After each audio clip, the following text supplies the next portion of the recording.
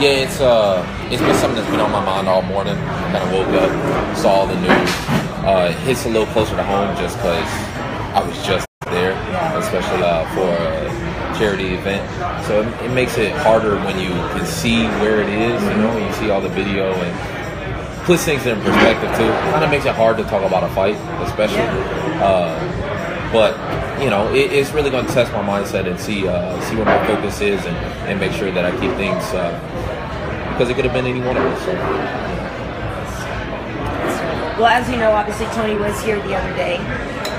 Has a lot to say about fighting you as opposed to fighting maybe Conor or.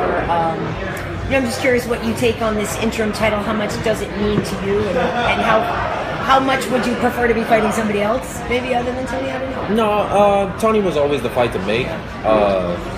You know, he disrespected me. I don't put up with it.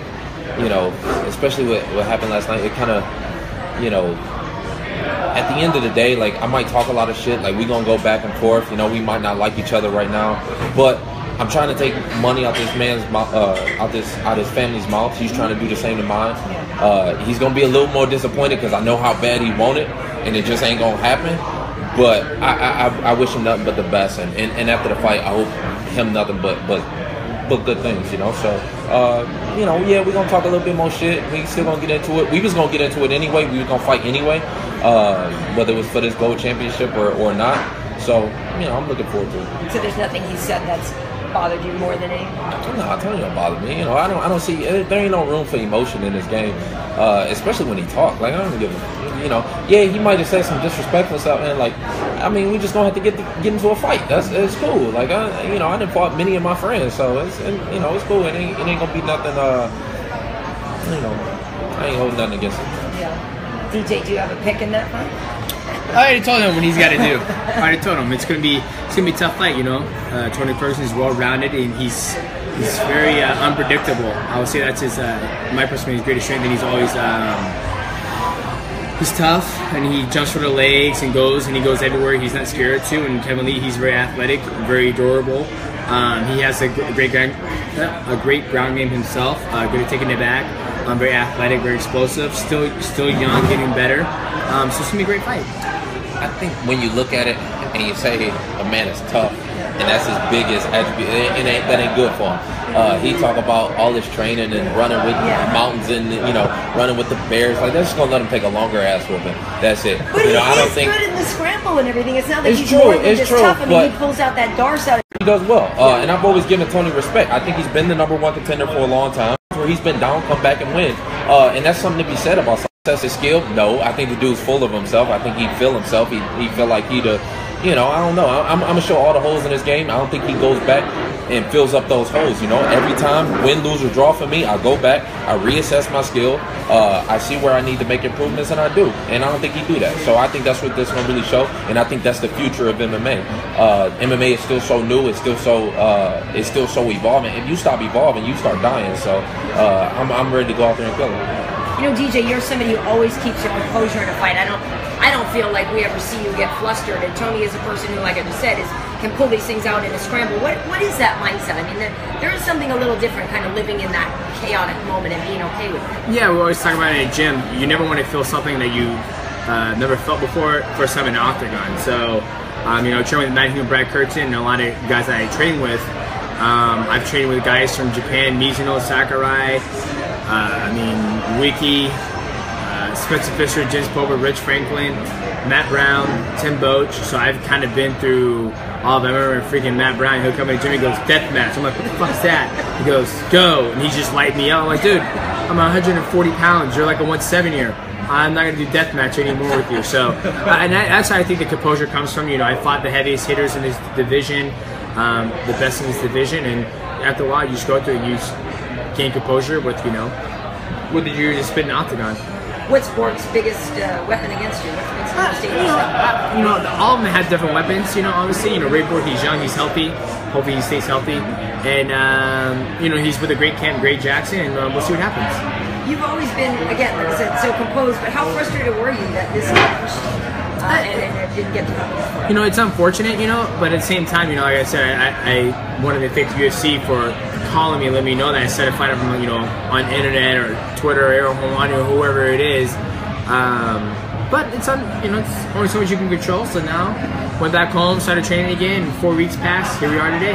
Something interesting Tony said the other day was actually, I think he even used the word upset or something when he found out that you guys were going to headline over you. Tony said that? Yeah, and it was interesting because then we said, well, did you not want to? And he said, well, I didn't say that. Again, I'm paraphrasing a little, but I feel like there was a comment made about you guys instead being the headliner. So I'm curious what you feel about that. Yeah, you know, obviously this is Tony and Kevin Lee's time. You know, Right. I have my opportunity to headline UFC 215. It was taken away from me, so I don't see it right or justice for me to headline UFC 216. This is their card. I'm thankful the UFC were able to make this fight happen so soon and get on this card. So Even in light of the history you could potentially be making? yeah, absolutely, absolutely. Bro, man, there's this. To me, I don't give a damn about it. Like, to me, the fight is all the same. Whether we fight the first fight of the night or we fight in a bar, we fight in my backyard, whatever, the fight is gonna be the same. Whether we headline over, Demetrious, he gonna go out there and he gonna do his thing, and he gonna do that regardless of headlines, whatever. Like, it's just, you know, people talk about, oh, you changed this, you changed that. Like, nah, y'all really just changing. It's just, you know, whether you want to put me in one spot or the other, it don't make no difference. To me, I'm still gonna be the same. But it is different when you're the headliner now. You know what I mean? When you're... It's For you, I'm just saying Yeah. mentally, people do recognize that it's a little bit different sometimes. yeah, it's different for people, but for me, it's no different. No different. Like, I approach the fight all the same. Once you get in there, it's me and him, and it's the same, you know, same ref, same everything else. It don't matter. Kevin, do you feel like this interim belt? Do you think it's going to become like the championship? Like, do you think Conor is ever? Yeah, I think it already is. Or? I think it already is the for the real championship. People talk about that, like Conor being in it. To me, he got to prove to me that he's ready to fight. As far as I'm concerned, the man has lost 3 of his last 4 fights. You know, I don't even think he beat Nate Diaz the second time. So, I mean, I like a big challenge. So he got to show me a little bit. You know, he's a small dude too. He's 145. He was getting out wrestled by a dude that's 40 years old and a boxer.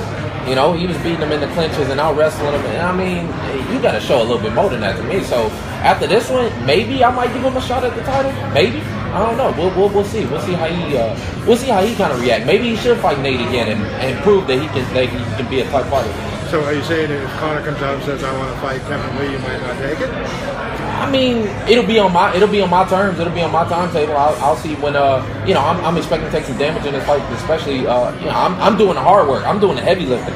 I'm fighting Tony. Nobody wanted to fight Tony. Conor didn't want to fight Tony. So you know, it'll be on my timetable. I'll tell him when we gonna fight. If we fight on St. Patrick's Day, maybe that might make some good business for me. So I don't know. I'll see. Demetrious, Kevin, I think it's interesting both of you are here today. We look at the NFL, we look at the NBA, and there's an entire conversation happening about being socially conscious and socially aware. I'm curious on both of your thoughts on what you've seen in the other sports, and have you guys and other fighters, other black fighters, had conversations about what's happening outside the octagon socially? No. Okay. Not at all? Okay. You can? I seen, you know, I really had to take my hat off to the press conference. I had so much respect for him for that, just because they could crush the man that he did. It's just a big inspiration for me, especially as a black athlete. You know, like, and for some reason everybody want to shy away from it. Like, that's just what I am, and that's the kids that are looking up to me. I'm trying to show them we came from the same situation. With a little bit of face punching, a little bit of hard work, a little bit of dedication, shit can be different. Now, to me, the way to solve it is to change those kids' minds, you know? Change, like I said, I started this hashtag 25 to life because when I was growing up, I was never a bad kid, but I was at this time, you know, that I'd be doing 25 years. For no, you know, it's just the way that my mind can be a world champion at 25. And really, a gold belt that'll make a difference in it. You know, you can think like a world champion even when you're 19 years old, and that's what I try and bring to my brothers. That's what I try and bring to the kids that grew up like me too. So for somebody like LeBron James that's already been there, done there, the man got $1 billion. You know, he got enough money to run a country And for him to stand up for the little folks, I really had to give him my hats off to him. I just wish that my voice was a little bit bigger. I think with that gold belt around my waist, it will be. So, you know, we'll see. Has Dana had any conversations with you and the other fighters just about anything regarding this at all? No, but we should. Are you talking more about like the national anthem, people doing that stuff, or just the anthem coming out in some of the other leagues at all? At the end of the day, the real important thing is creating a dialogue. You know, getting people to talk about it. It's crazy that I can't think of no other protest that gets backlash. You know what I mean? Nobody comes out against, you know, breast cancer awareness and say, oh, you shouldn't be standing up for this, oh, you shouldn't be standing up for that. The fact that people are standing up against a protest is kind of proof in itself that shit ain't right. You know, that we need to keep having these talks, keep having these dialogues, and that's really all I think that people are trying to do is create that. And to have somebody like, I mean, I ain't gonna, you know, I ain't gonna say that. Then I'll be. I mean, yeah. I mean, to have somebody like the president that people like look up to, you know what I mean? Like to have him like creating a rift between people, it just don't make sense. It's ridiculous. I'm gonna bring it back to the octagon now. You have a history of getting mama jokes out on folks. I remember you and Kiesa, you had the references to mamas. Fox Sports, we did a feature on you, and you talking about Tony Ferguson's mama, and you and Karen talking back and forth. I talked about Tony Ferguson mama. Your quote was, when we interviewed you with your mom, and you said, well, my mom's probably going to be crying during the fight, but his mama's going to be doing more crying. Yeah. So I just noticed we picked up. No. Okay, well, look. It wasn't no mama joke even said to it wasn't even no mama joke said to Kiesa. Right. I told him that his mama going to be there, so show up. I ain't think the man was going to show up. Right. That, you know, that ain't really a mama joke, you know. Now, look, I keep it real with people. Like, I'm going to tell you the truth, you know, whether you like it or not. And I'm keeping it real. His mama was there. I seen her. She was there. And I guarantee you, Tony mom is going to cry after this. I'm sorry. Like, I hate to break it to you. I'm not being like a dick or nothing. Like, I'm just telling you the truth. Your mama going to cry. My mama going to cry. She is. But she going to cry tears of joy. I'll tell you that. There it is.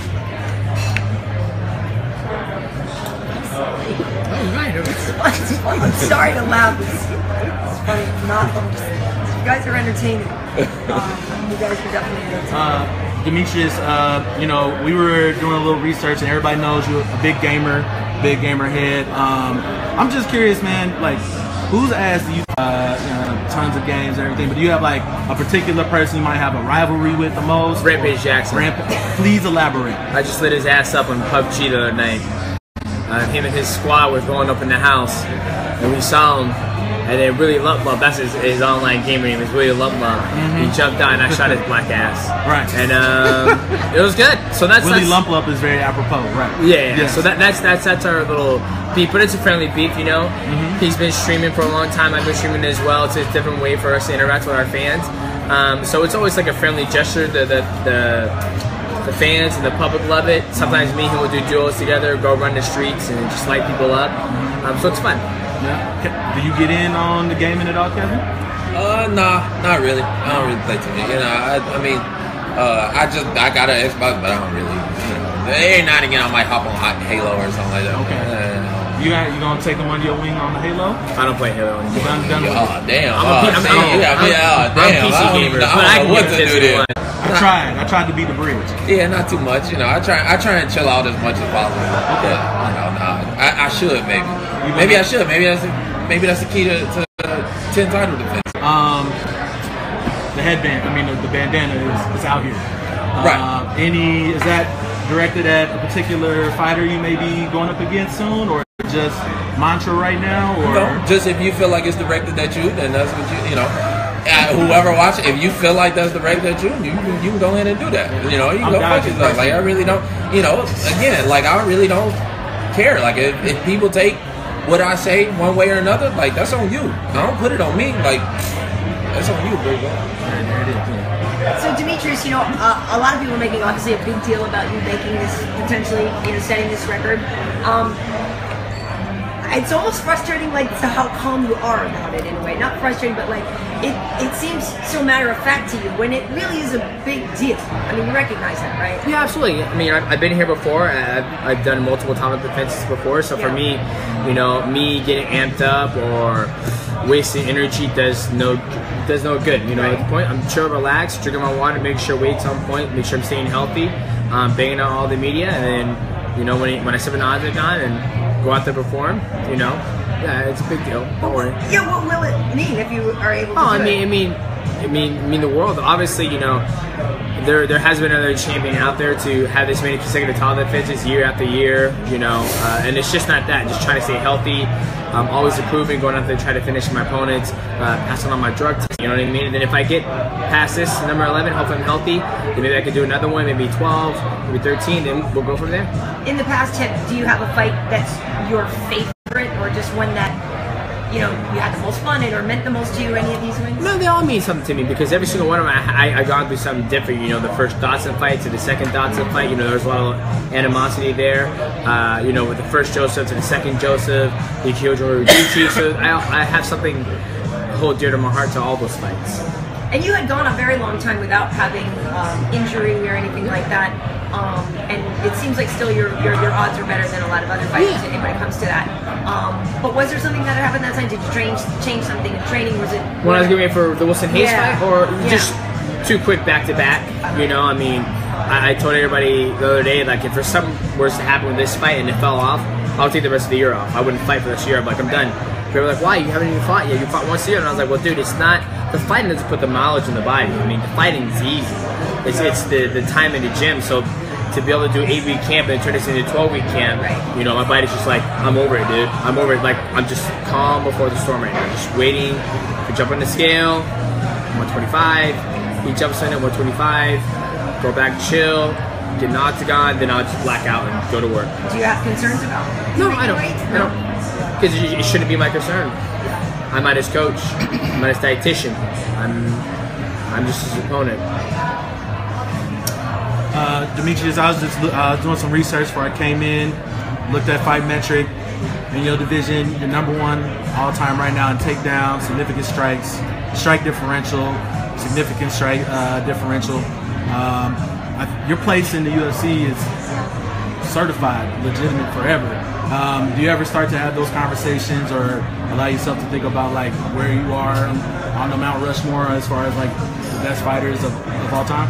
No, because I don't build it. I won't be building that mountain. You know, I'm not gonna be the one up there chiseling, doing all that shit. That would be dope though. So, no, it would just be a whole bunch of fucking pictures of myself. You know, like I said, you know, that can change. That can, you know, one person could, you know, I don't try to put myself on a pedestal. I just go out there and let my actions speak louder than words. With that being said, it's awesome that, you know, Fight Metrics has all that stuff down, but for me, it's just a byproduct of what I do in the gym. Kevin, you know, were you always a talker? You know, a lot of people, everything now is like sort of post-Conor, so everybody likes to just go, oh, he's trying to beat Conor, he's trying to be the next this, the next that. If we were to go back and look at Motown Phenom, you know, in like 8th grade or something, like, I mean, were you the guy in the FU headband? Like, you know what I mean? It's weird that, you know, people think only one person is like that or something. Like, that's just the way we grew up. We talk shit, we get into fights. Like I said, I done fought some of my best friends, and I done called them way worse than mama jokes. I'll tell you that. Like, shit. I just talk shit. Like, that's what we do. And that's where I'm comfortable in doing. And I feel like a lot of fighters, when they try and do it, like, it comes off like, you know, that's why it don't really stick with a lot of people, just because they're not natural in doing it. That's just what I like to do. I like to talk shit, and I like to get into fights. Like, it don't matter how much money you pay me, I'm gonna do that anyway. So okay. Well, we talked about this a little bit, but that interview with Tony that happened on the air with us after your fight with Michael. In hindsight now, like, did you have any idea how big that thing was going to turn out to be, and what a big deal, and how much it would influence you guys actually getting to fight each other? Yeah, no, to me, that was just man to man. Yeah. Like, I always showed Tony respect. You know, he's an alumni from the same college I am. So when he was coming up to the Ultimate Fighter and all this, like, I would show him respect. Yeah. For him to go, you know, and be like, oh, try and downplay me and continuously do that, like, I'm just not gonna have it. So to me, it was man to man. Whether it was, you know, 1 million people watching, 100 million people watching, one person watching, it don't matter. Like, like I said, we was gonna fight anyway. Like he knew we was gonna fight. He approached me on International Fight Week. He tried to get in my face then with a bunch of PR guys and security around, and I'm like, and that's why I DM'd him. That's why I text him, and I'm like, bro, like I'll text you my address. Like just come to my address. I'll fuck you up. Like you know, it ain't gotta be no security. Don't come around me with security, because when you do, don't stand up like Chiesa, like, oh, security, get up in here. Like, no, it ain't gonna be no security. If you want to get into a fight, we can. Like, that's bottom line. But so has he bothered you more in an emotional way than other fighters then? Because, you know, sometimes people say, oh, don't get emotional about it, don't care too much about whose face you're punching. But do you feel like that maybe fuels you more to actually have a dislike for the guy? Maybe outside of it, because after, regardless, he gonna respect me after this. Regardless, because I'm gonna beat the fuck out of him. And I think Tony is the type of guy that would respect you after that. So, but as far as like himself or during the fight, like I'm just looking at his skills. I look at his skill and I say he got a lot of holes in his game. You know, he take a lot of shots, he take a lot of damage. He like to depend on his chin. And he's got great cardio, but that's about it. You know, he's tough as fuck. But you know, when I look at his skill, like I like a good challenge like that. I like somebody that ain't been broken. So I'm gonna go out there and break him. And I said that before the Chiesa fight too. Chiesa was somebody with that same type of mindset. And you even saw it after the fight. He still wanted to be in the fight. He still wanted to win the fight, and he was unconscious.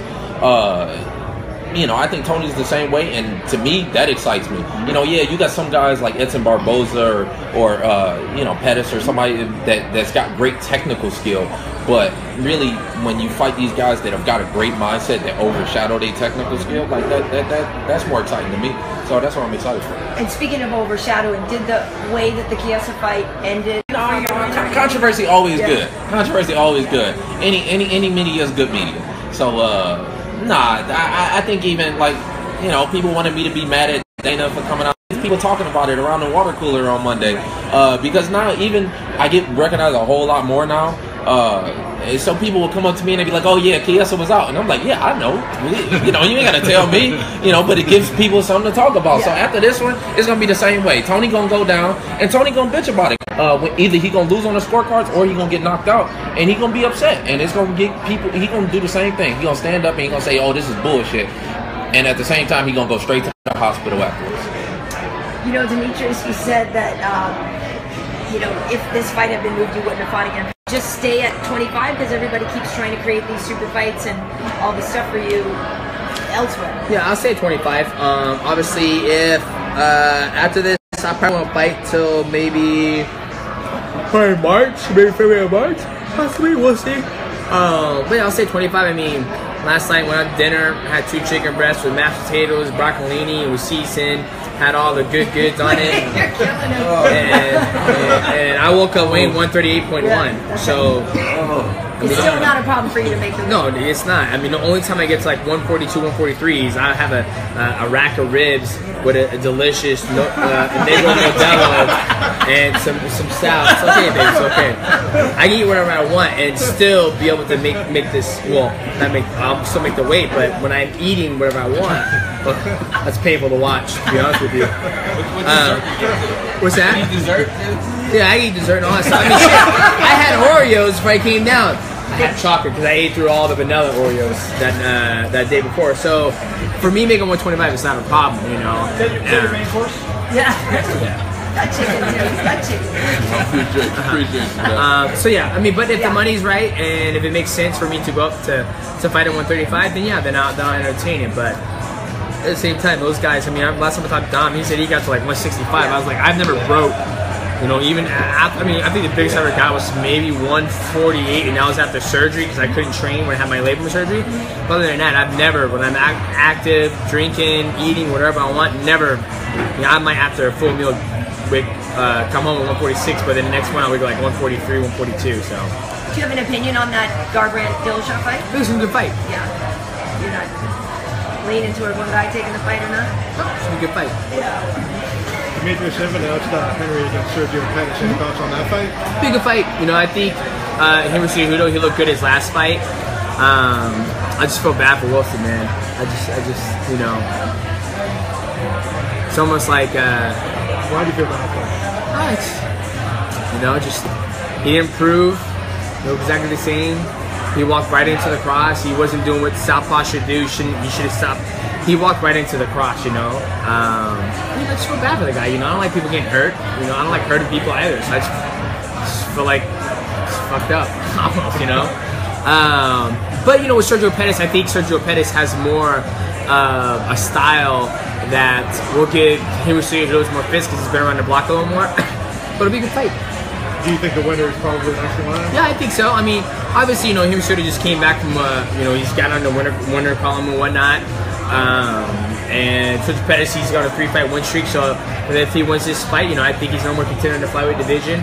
I mean, he has 4 fights in a row. I mean, I can't think of another athlete. Maybe Magomedov Bibitov. I don't know how many fights he's got in a row. So I mean, we'll see what happens. Kevin, how much do you think Khabib factors into your division? Like, Khabib's sort of this entity that is spoken of but rarely seen, you know? Yeah, it's weird. You even had somebody asking me earlier, like, why is it taking so long for me to get the shine? Yeah.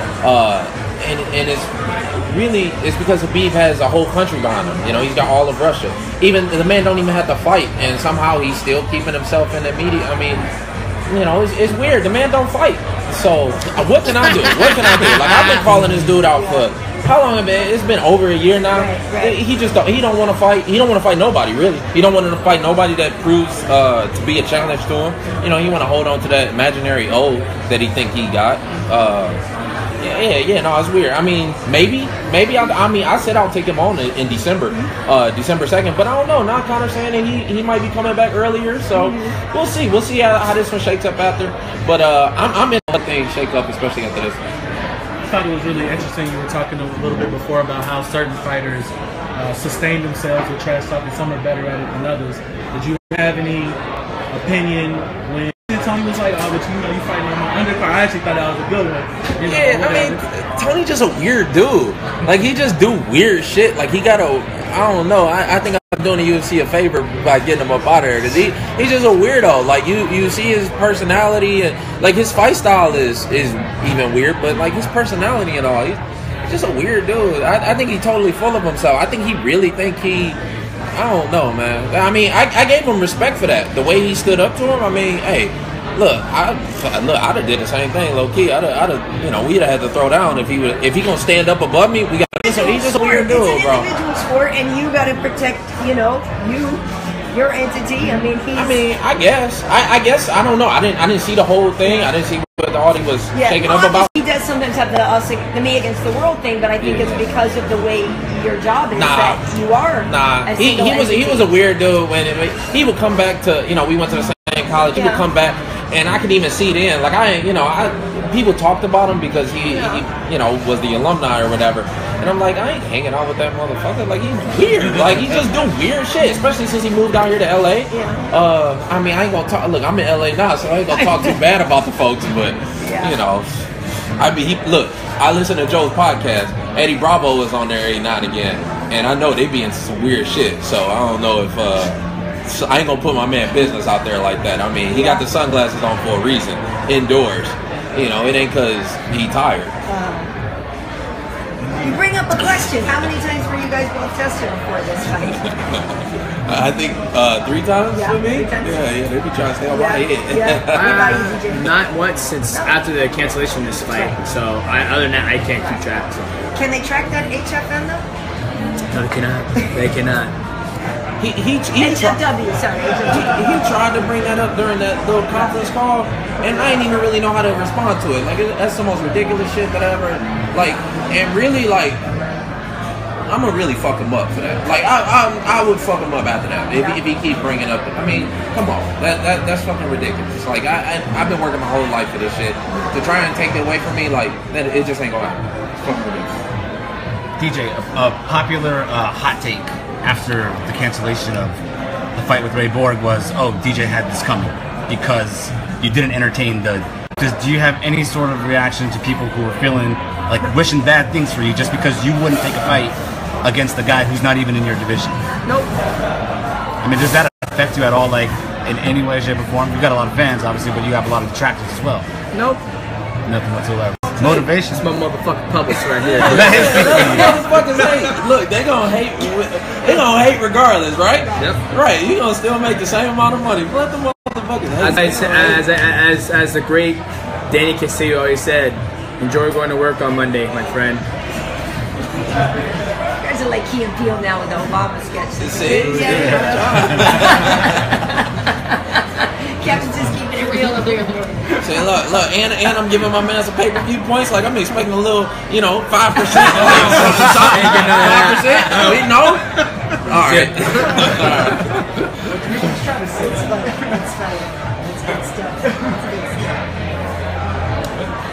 That's it? Yeah, smooth. All right, there we go. Man.